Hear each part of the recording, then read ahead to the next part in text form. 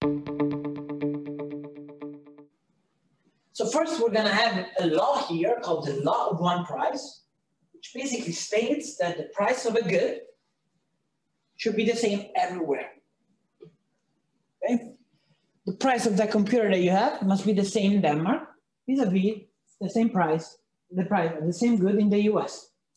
If it's not, you're going to sell, you're going to buy the computer in the cheaper place and sell it in the more expensive place. And you're going to do that until the two prices equal to one another. Okay? So this is what the law of one price is.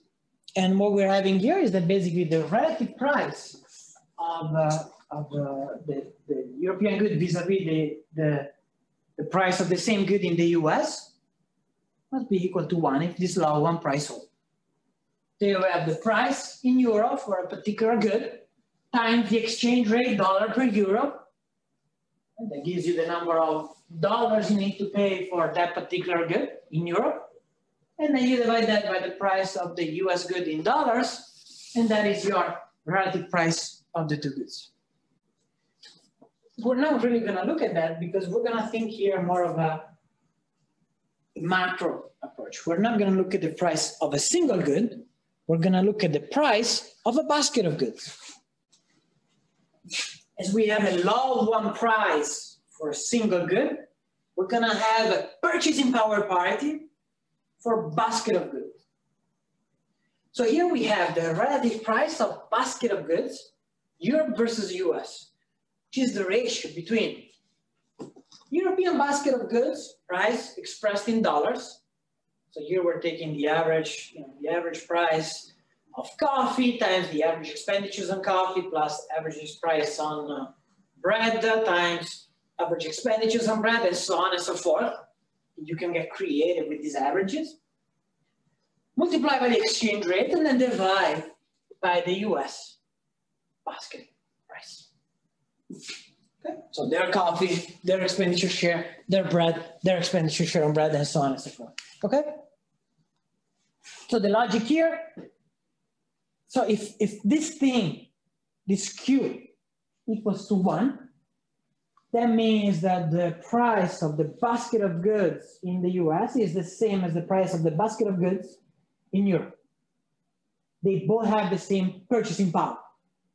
Or if you like, a dollar has the same purchasing power in Europe and in the US because it can buy exactly the same number of goods, the same basket of goods, okay? If we believe in this purchasing power parity, we can use it to predict exchange rates. So we can see in the long run, when prices adjust, the exchange rate between two currencies are determined by the ratio of price levels. This thing here is our monetary model that tells us what is the price level at home or in any country. Because if we rearrange it, we know that the price level in the US is the ratio between the money supply in the US and the US real GDP. And we also have this constant L bar. We ignore for a second. The same thing is true for European price level. European price level is the ratio between the total number of euros that are in circulation divided by the number of goods that Europe produces. As simple as that. This is actually very powerful though, because it tells us what we need to look at to figure out what's going to happen to prices. If the Federal Reserve increases the money supply, prices in the US will go up. Why? Well, if you double the amount of money that people have and the number of goods that they can buy is the same, logic dictates that prices of goods will just double overnight.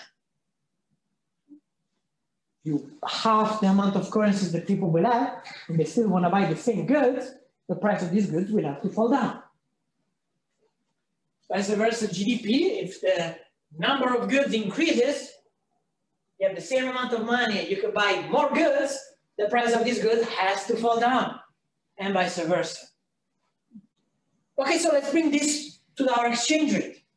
Because here we have a model that links monetary policy, GDP levels, to exchange rates. Okay. So say you expect, say that, now what should we do? Let's say that the GDP in Europe goes up. Okay, we're just optimistic, right? They have the recovery fund, they all spend, the GDP goes up. What's going to happen to the exchange rate? Y of Europe goes up.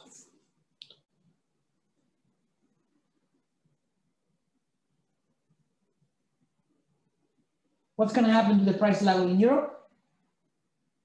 It goes down because same amount of money is chasing more goods. So the price of these goods must go down.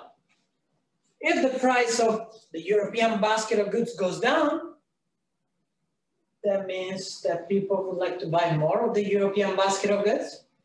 So they demand more euros relative to the dollars. So the euro appreciates or the dollar depreciates. It goes up.